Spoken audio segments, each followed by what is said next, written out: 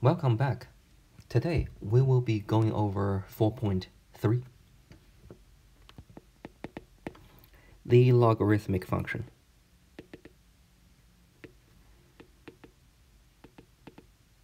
Okay. The necessity of this comes from a problem we have from last time. So let's say Laplace population. And we know the model follows the continuous growth rate, which is PERT, principal, growth rate, everything. Now we say if we know the growth rate, we know the principal, we can find how much population you have in a certain year. Just need to calculate how many years does it take for you to grow or decay to that population, which is fine. But the difficulty is in real life, this rate is usually not known.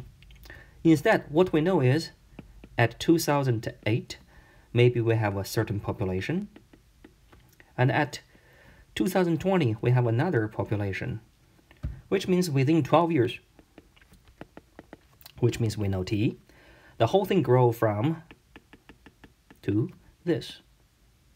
So if you plug in everything into the problem, okay, we find that the unknown is here. So this, to find this growth rate r, it involves an operation which is called logarithmic. Now if we try to simplify this thing a little bit, basically what we're trying to say is if we know this is 8 and this is 2, we are wondering to which exponent. If you take the base 2 to this exponent, you will get a number 8. And we know the answer is 3 by our experience, right? Now think about what we know before. Before we know 2, we know cube, we wonder what this number is. So we can say it's exactly the same operation, except you are finding different things. So let's write them down. Before you know this, no x, you plug in x, you get y. That's the operation we had before. Now, it's the opposite. We know y, we want to find what x is. This is all called exponential. And this, what we would later call a logarithmic function. With the same thing, we can see it's nothing but the inverse function of the exponential function. Because they follow the same rule, except one goes from x to y and the other goes from y to x. Okay? Later we will say this is basically defined to be the logarithmic function. All right. Exponential, you know x, you can find y. Logarithmic, you know y, you can find x. Back. Now, to do that, first, we need to review a little bit about what we mean by inverse function.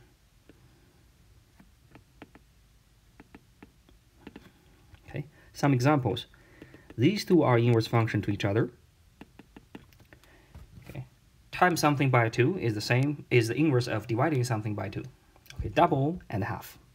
Okay, taking the square of something, the inverse function is going to be the square root of something. Okay, so it's like the inverse operation, how to go from here to here, and how to go from here to here. This has a restriction, which we will briefly mention. Okay. Now, let's write down several things we need to know about inverse function. This is the review. You know all this before. Inverse function has more properties than what I listed here, but we only list the things necessary for us to define the logarithmic function. Number 1. To make sure you have an inverse function, we call it invertible. So a function is invertible, which means you have an inverse function if it is 1-to-1. Which means 1x only goes to 1y. You cannot have 2x going to the same y. That just cannot happen. From here you can see y equals x squared won't work unless you put this restriction. Okay. Of course, we also have a horizontal line test packed with this. If you have something like this, you do a horizontal line test, like x squared, you have 2 part. That means for the different x, you have the same y. This is not invertible. Okay. So this one is only invertible if it passes the horizontal line test, which means if you draw a horizontal line, the graph only intersects this one for at most once. Second, y equals fx if and only if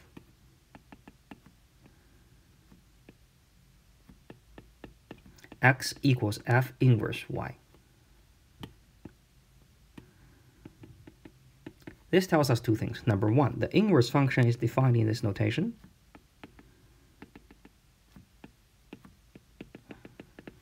F inverse x.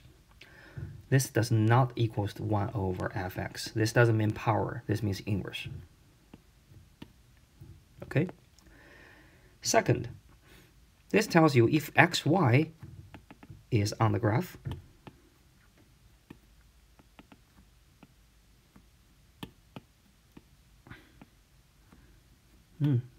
on the graph of f, then if you switch the order of x and y, this one will be on the graph of f inverse. Think about it. If 1, 2 is here, if you plug in 1, you got 2. Then if you plug in 2, you should get 1 on the inverse. So you switch the x and y, which is very easy to understand. The inverse function, this is the original function, takes 1, go to 2. The inverse function take the 2 and backtrack to find 1. All right. The third thing, f composed with f inverse x equals f inverse composed with fx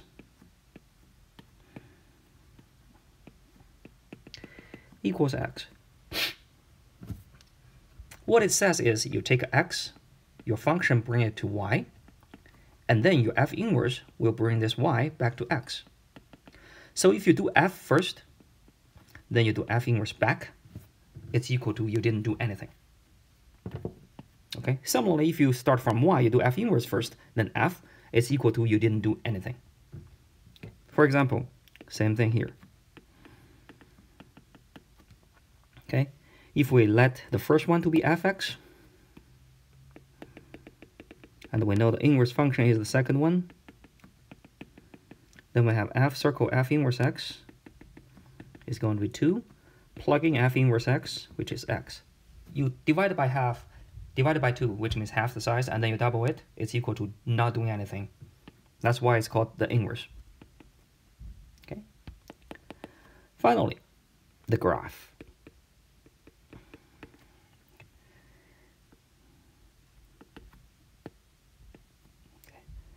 You can draw this by yourself. If 1, 2 is on f, then 2, 1 is on f inverse. That means if something is here, then the corresponding one is here. If 1, 0 is on f, 0, 1 is on f inverse. So if 1 is here, the other one is here. You can try several more points by switching the position of x and y, but eventually you will realize these two graphs satisfies. They are symmetric.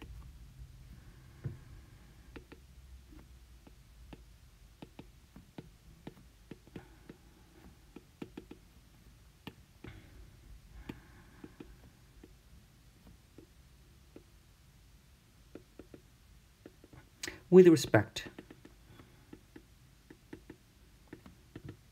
to this 45-degree line, so it's y equals x. To give you some example, let's draw something more dramatic.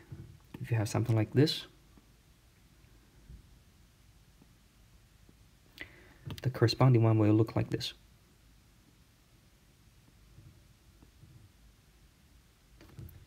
If this is f, this is f inverse.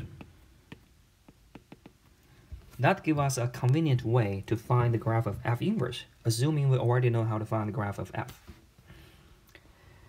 I went over all the concepts really quick. You can pause the video and just try to review some of the concepts, but these will be all we need to know in order to get the logarithmic function from the exponential function, because they are inverse function to each other. All right. With that in mind, now we are ready. Logarithmic function. What is it? it's the inverse of the log function, the exponential function. Defined in this way, this part means it's a log.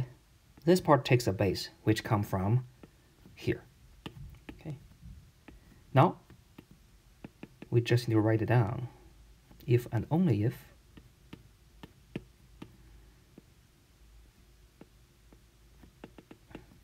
x equals a to the y. Okay, that basically means this one takes x and try to find y, which is exactly the opposite for exponents, which means you know the exponent and try to find this number. Okay, that's our definition of f inverse of exponential.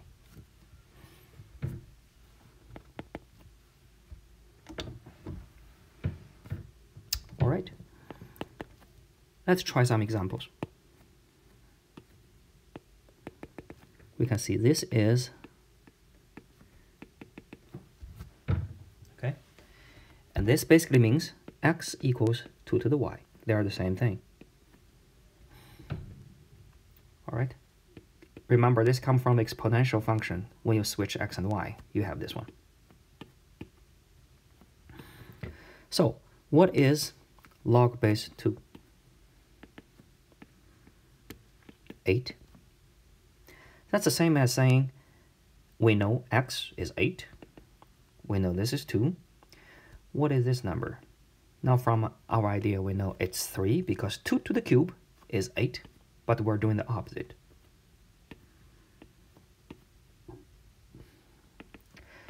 What is log base 3? 27. That's the same as saying, compare the format. This is 27. This is 3. What's the exponent? Now we know it's 3. Therefore, it is 3. What is log base 4? 1 over 16. That means you have a 4 to some power doesn't give you 1 over 16. Well, we do know the answer is 2 if you're looking for 16. But if you're looking for 1 over 16, it should be negative 2. Okay, so that's it. We get all the log function values from the exponential. Okay, the first time you are doing this, if this is the first time you are doing it, try to write down the definitions. Make sure you know where to put x, where to put y, and then start to play with it. Okay. Once you get familiar with it, usually this is what I do. I don't have to write the whole thing down, I just say things in this order. 2 to the which power equals 8. So if you start from 2 as your base, you're finding the missing number in order to get 8. This is how I got 3. So I don't have to write this down anymore. It becomes natural for me to read things in this way. You don't have to do this, okay? But this is what I personally recommend. This is how I remembered how to do the numbers. All right. That's great. We know how to evaluate log function now. Basically, it comes from doing exponentials. Okay. Can we make things even better? Because this is still kind of like counterintuitive. I need to, rethink log in terms of exponential. I just want to think about log in terms of log. Well, there is a shortcut. It comes from the property of the inverse function. Remember, if you have x, if you do f inverse, and if you do f again, it's equal to doing nothing. And you can switch the order. Doesn't matter which one you do first. And we know f is going to be log, and f inverse is going to be exponential. Then they should cancel each other when you do things, which means we have the following two facts. If you take a number, okay, you do the exponential, then you do the log with the same base, it's equal to doing nothing. Second, if you have something and you take the log, then you take the exponential, it's equal to doing nothing. Because they're inverse functions to each other, they cancel each other. So there is another convenient way to compute this. What is it? Well, we don't know. But if you apply the power on both sides, we do have, and these two cancel each other, which give you just 8. So by doing the operations, we can actually get the same thing we want, but we don't have to think about anything. We just follow a simple rule in algebra. This will become super handy when you try to solve equations involving log later. But for now, to just let you have a taste, this operation is definitely doable. All right. Now number 3. Number 4, actually.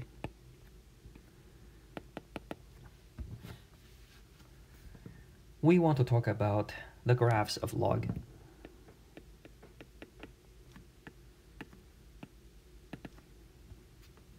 Okay?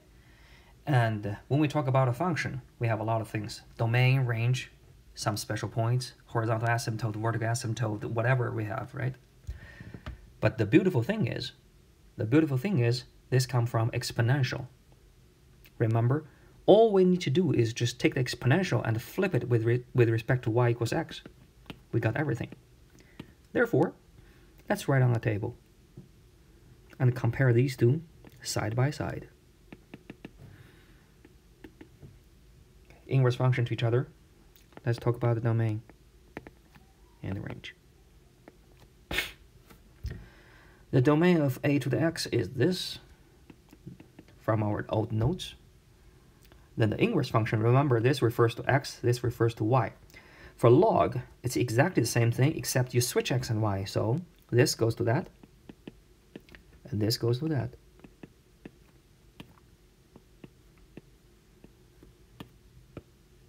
Very good. Second, points. We know this one always paths 0, 1. That means plugging 0, a to the 0 is always 1. Doesn't matter which a you have. By inverse function, we know this is 1, 0. Okay. That's a fact.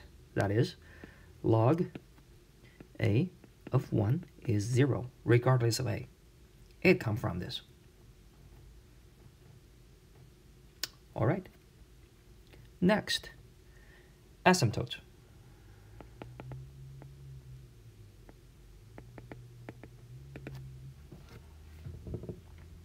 Okay. This one has a horizontal asymptote. Y equals 0. Then this one should have a vertical asymptote at x equal to 0. Think about it, and if it's hard, don't worry. Let's see the graph. Remember, for graph, we have two cases for exponential. Why is this? Okay, the other one is this. Now, of course, for logarithmics, we also have two cases. I prefer to draw them together to let you see what's going on. So let's draw the a bigger than 1 case. This is exponential. And remember, for inverse function, we flip it. 0, 1 goes to 1, 0. And the whole thing goes here.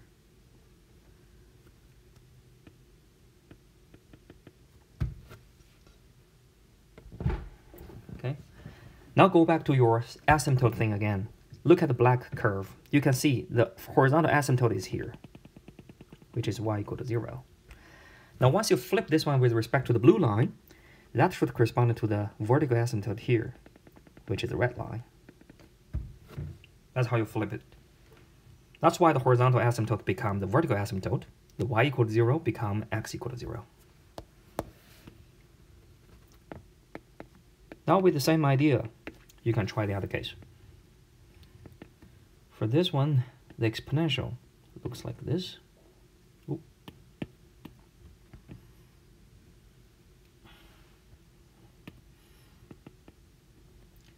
Now all you need to do is just flip this one.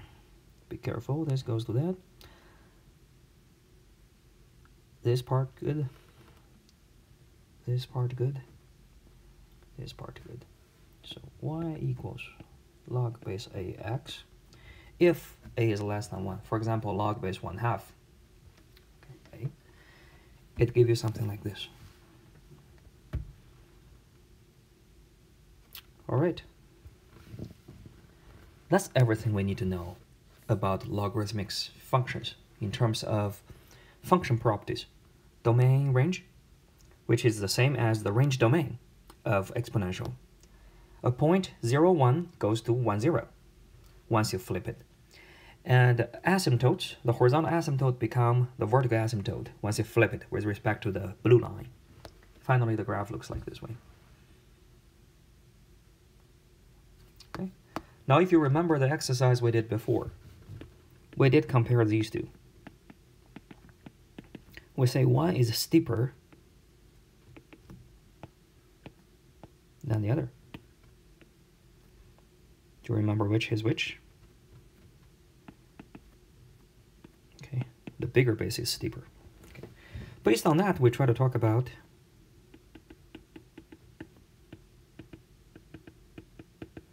we say basically they're the same, except you need to flip it. In case you haven't done so, try it. And it's very easy to see that they should satisfy this relationship. These are something we had before for exercise. Now, I'm going to give you another exercise. Can you draw these two on the same graph? Log base 2x and log base 3x. The other one, log base 1/2 x.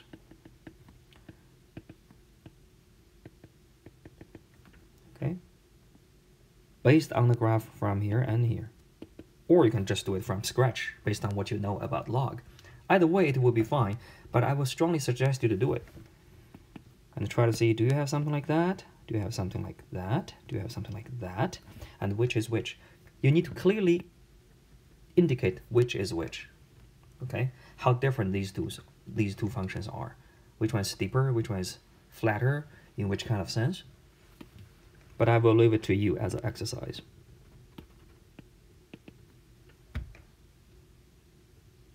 Okay? Now, finally, just some side topics. The first one is some terminology.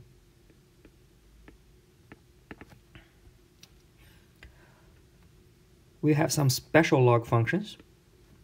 The first one is log base e.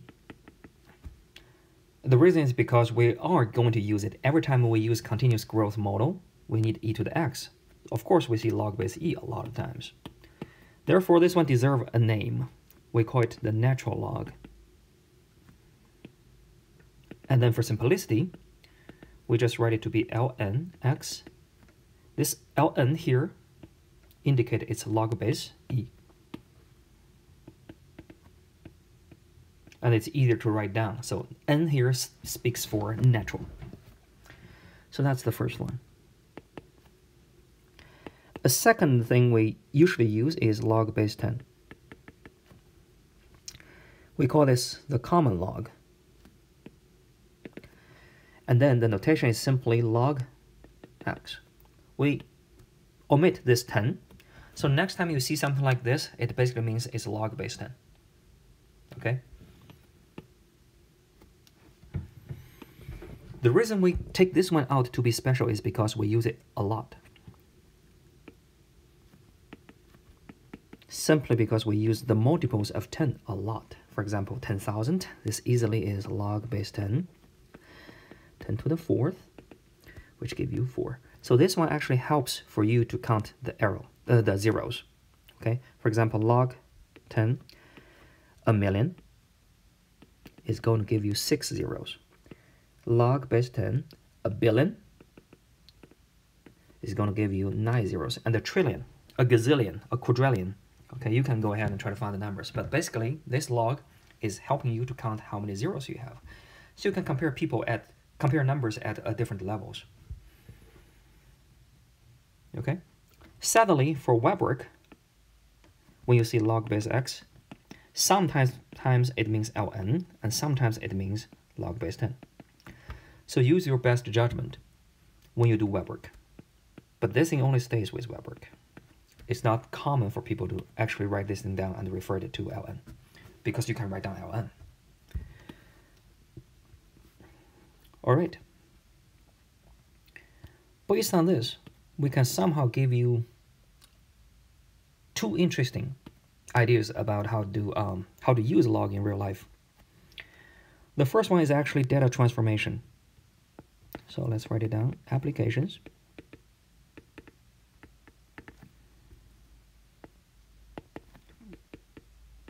The idea is quite simple.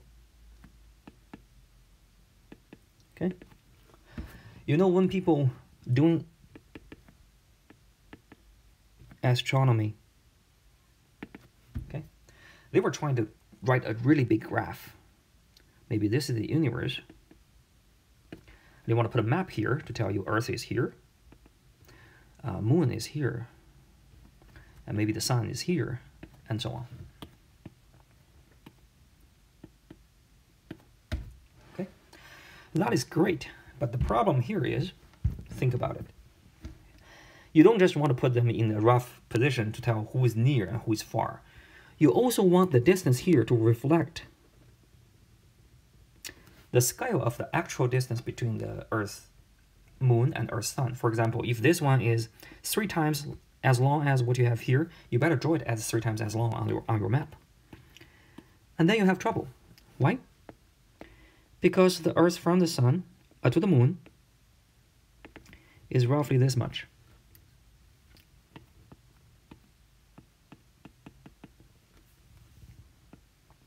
Roughly 0.38 million, okay, kilometer. But the Earth to the Sun is very far compared to this one, which is 149.6 million. So if you compare these two, the distance of the second one is almost, I don't know, 400 times bigger, longer. That means if you draw the Earth here, you draw the Moon here, okay, no matter how you draw the Sun, if you want to draw it in real scale, this one has to be 400 times longer. And no matter how small you draw this, right? Remember, there's a price if you draw it small. If you draw it really small, like this, it's going to be meaningless for you to tell how big the difference are. So you want them to separate a little bit, so at least you can see it's 2 planets. Okay. Then, in order to draw this line to be 400 times as long as this, your Sun has to be, and I'm pretty sure this is only like 50 times longer. It's not 400. So you need a very big paper to just draw the Moon, the Earth, and the Sun. Actually, let's just draw it and keep going. And the Sun is somewhere there, outside the paper. Not to mention if you want to draw more. For example, like a Centaur, Alpha, which is like 4 light years from here, which is way bigger, maybe a billion times longer than what you have from the Earth to the Moon. There's no way you can put them on the same scale if you want to draw a nice map like this. Sounds good? All right, so if this is hard, because astronaut distance is very dramatically big. To put them on the map, what you can do is you can take the log of all the distance. Remember, exponential take a very small number because it grows really fast.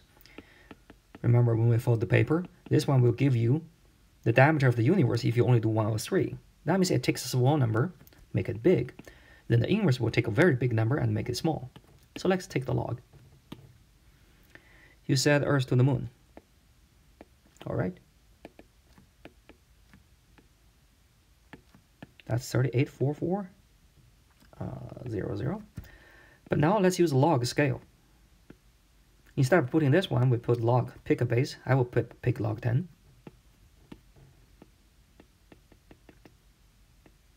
And this gives you nothing but, let's see, log base 10.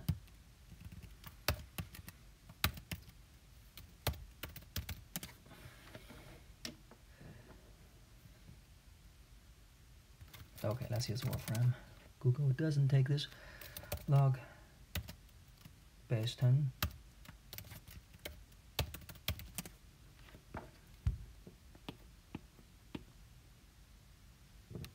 Which is roughly 5.85.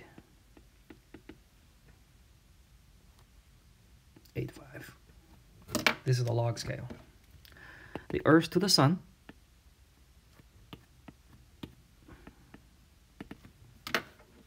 $149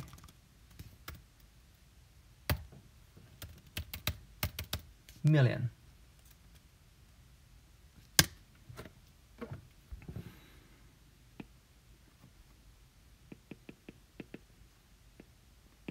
Which is roughly 8.175. If you use log scale, can you see the difference between these two numbers? This one is not even as big as doubling the 5.85. So of course I can put them together if I use log scale. Moreover, let's think about the universe again. Okay, the diameter of the universe.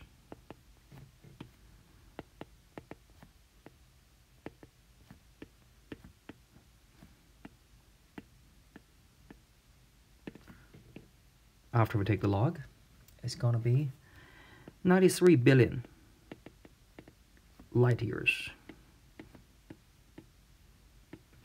which is log 93 billion,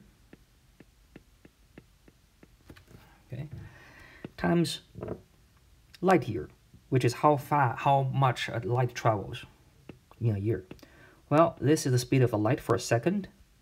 This is how much it does in 1 minute. This is how much it does in 1 hour. This is how much it does in 1 day. And this is how much it does in 1 year. How big is this number? Very interesting. But now, let's take the log of it.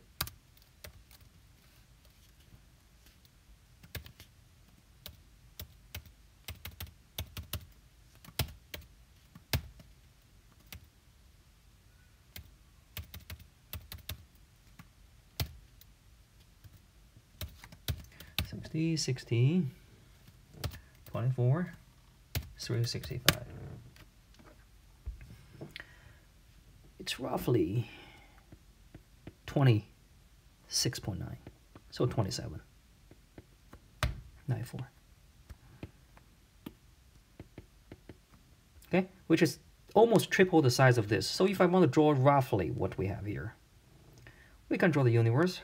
And we can make sure this is roughly like 27 in log scale. Okay. Now, what we have here from Earth to the Sun is roughly 1/5 out of this. So if that's the case, this is from the Earth to the Sun. Well, let's be cocky.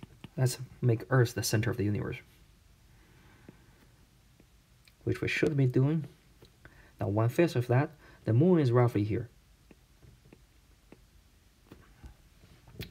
The Sun is roughly from 5.85 to 8, so it's roughly doubling, maybe 1.5 longer,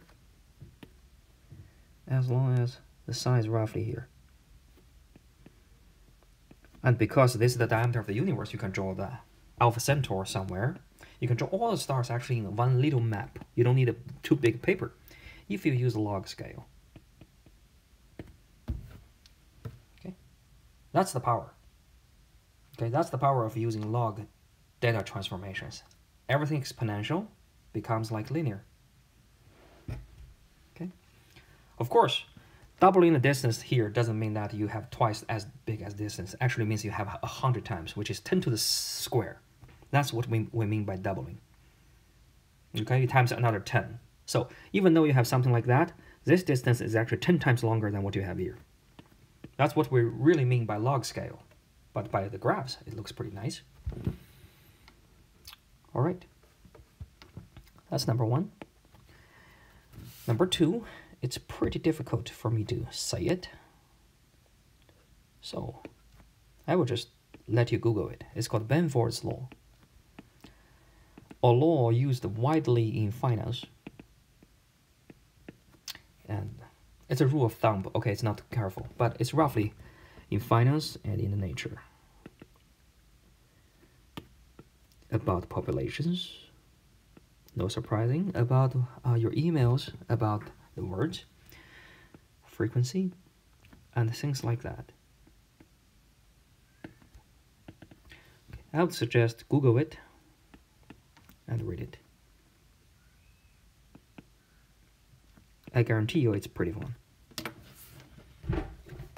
Alright, that's the basic of log functions.